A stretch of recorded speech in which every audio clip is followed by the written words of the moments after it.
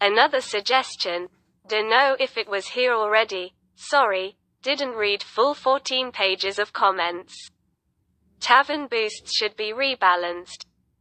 Each hat and def boost should always apply to both armies. Now when we actually need both armies, virtually for the first time in this game. B. The time of def boost should be reduced.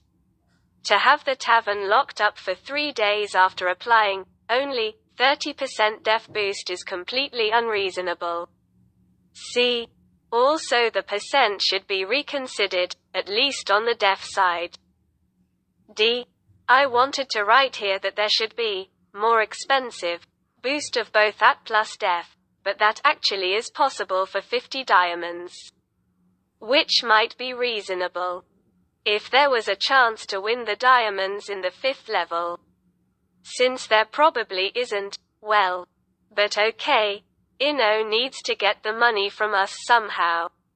So at least AC please.